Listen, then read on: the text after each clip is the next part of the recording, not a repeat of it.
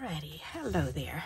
For this technique, you just need a piece of scrap paper, any size, it doesn't matter. I did measure mine. Mine's 2 by 5.5, just because I've got a stack of them here.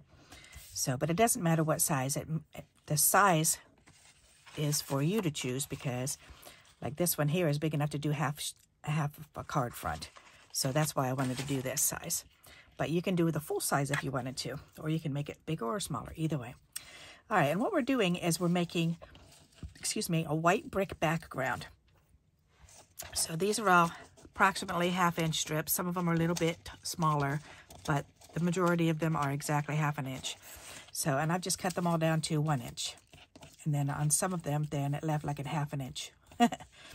So, but anyways, bricks.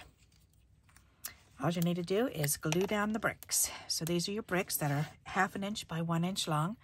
Then you just take and you put a little glue on the back.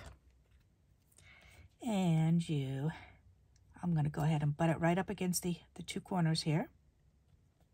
And you're not going to be able to see it very well until I bring it up to you. So let me do the next one. And we're just going to keep going, leaving a little space in between.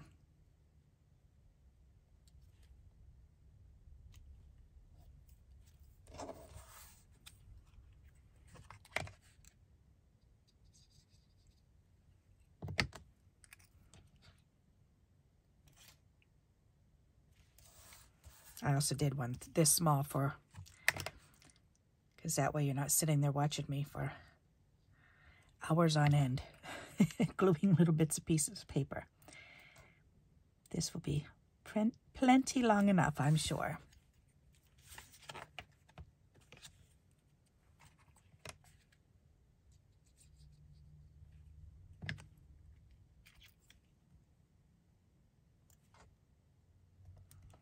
Okay, then you're going to go on the next row. And what you're going to do for the next row is you're going to lay this right in the middle of these ones. So using that as a guide. So I'll put that on and then I'll show you. Okay. So can you see what I've been doing? Just down, down, down, down, down, leaving a little tiny space between. And I'm going to leave a little space between this row, between these two rows. And I'm going to start by crossing right over where that mark is. Okay, so now I'm just going to continue on across.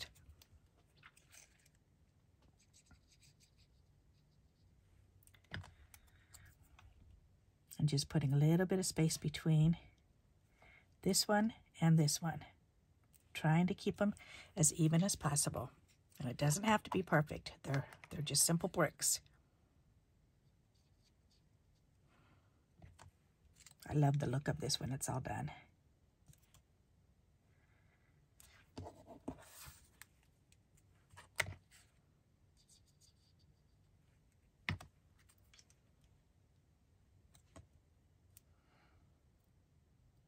And I'm doing it with white right now, but you can certainly use red bricks or brown bricks or burnt orange bricks, whatever color you want. But I figured I'd do this white because I'm always trying to do more white backgrounds, because there's always plenty of white scraps left over. Okay, so will this one fit over here? Yes, it will. I can use one of my little half squares.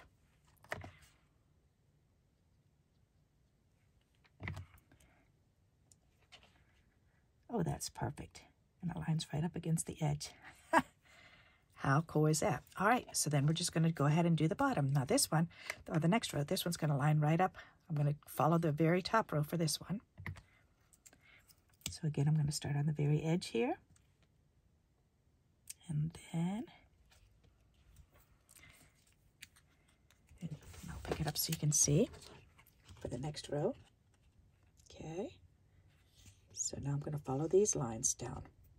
And the next one will go right here and here. So I'm just following this row and lining it up halfway through that mark. So see, that should go halfway point of this brick. There you go. So we're going to do that all the way across, and then we have one row left. And think of all the possibilities of what you can use this for. Because you can use it for a brick wall. I don't know why, but just Sesame Street just came to mind. They always had one of these long, skinny brick walls on Sesame Street, and then the puppets would come up and behind it. That's what just came into my mind, and that would be adorable. So it could be like a zoo wall. You could do zoo animals behind it. You could do a garden wall. You can do a wall with bushes and or flowers. It can be the side of a building, the side of a house.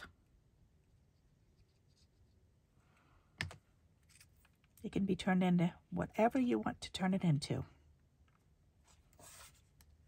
Okay, and I've got this little dinky piece which will fit right here.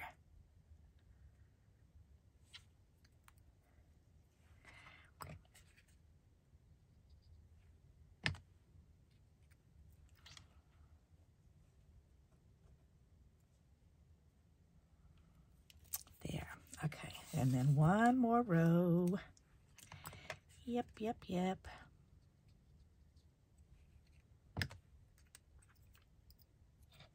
I'm just gonna start on this one. So see, I've started it down here. Okay, and I'm just gonna keep going across.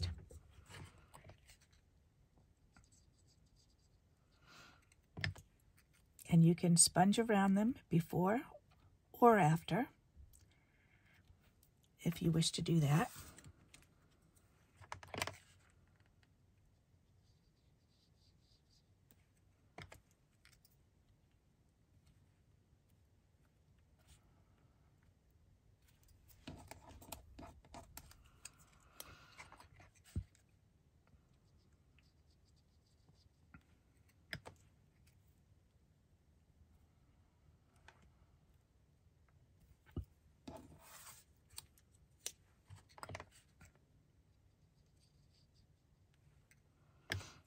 So it does go pretty quick. Not as long as you thought it would, huh? Another half piece for over here.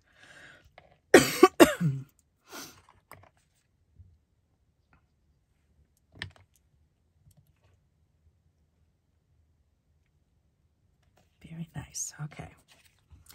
So let me bring this up and show it to you. Isn't that neat looking?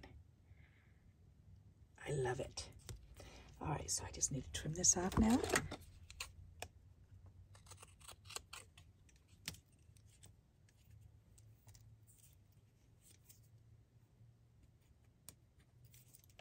Okay, and then trim these off.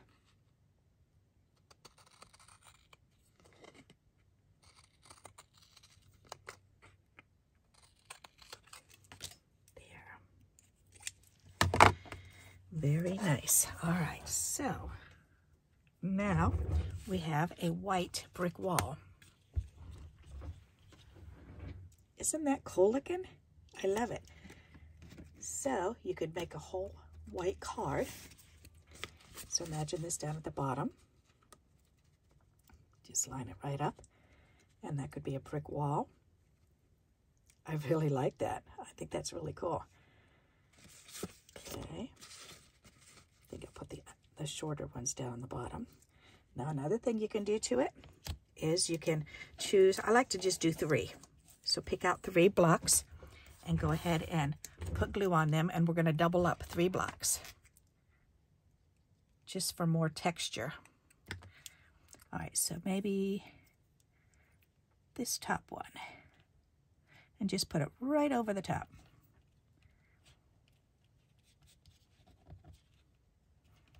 Okay, and let me do this one.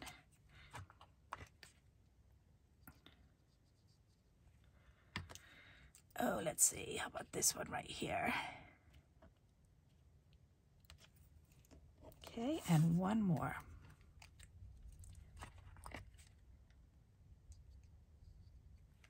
I think I'll do this one. Whoops, that one's kind of short. Okay, let's see. I think I need another one. Hang on. I need a longer one. All right, that should work.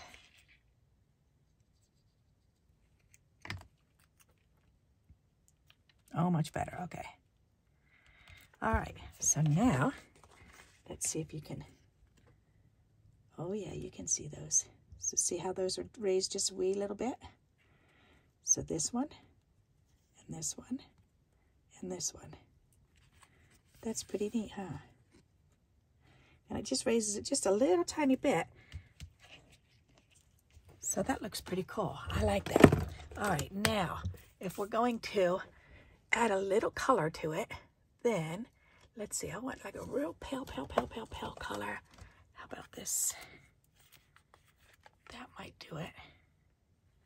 Pale peach. Let's do pale peach. Why not? Okay. So then, what I'm going to do is I'm going to take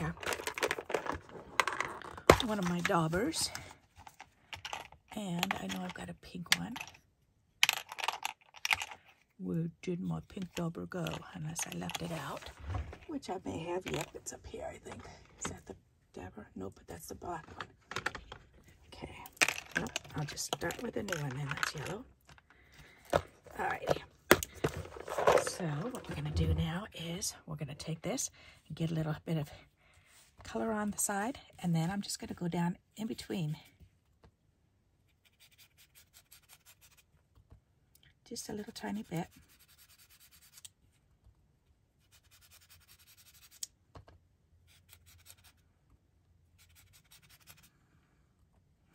And then the next row.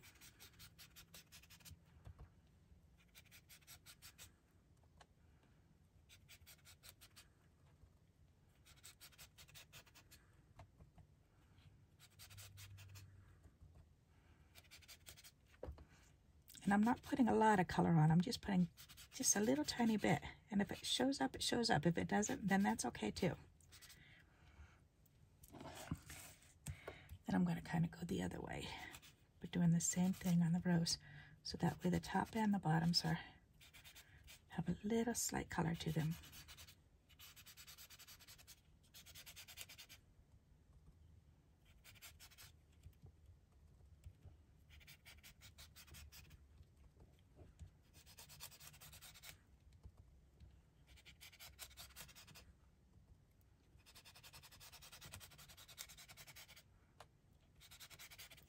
There.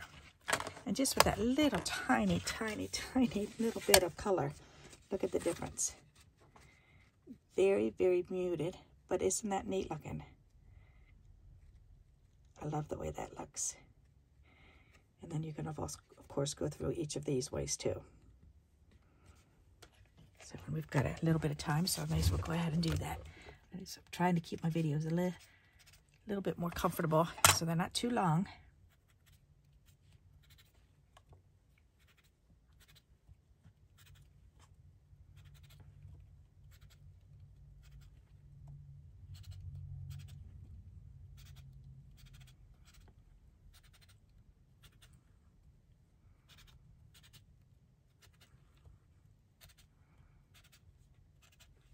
Nice. Okay, then turn it around the other way. And again, you can use any color. All right, that looks perfect. There, now check that out. Isn't that neat? I love it. All right, so there you go. That's how you use your 1 inch or less paper strips. These are 1/2 inch paper strips, so 1 by 1/2 inch. Okay, you can make a brick wall. Pretty cool. Alrighty, so I hope you like this video. If you do, please give me a thumbs up, and until we meet again, happy crafting. Bye-bye.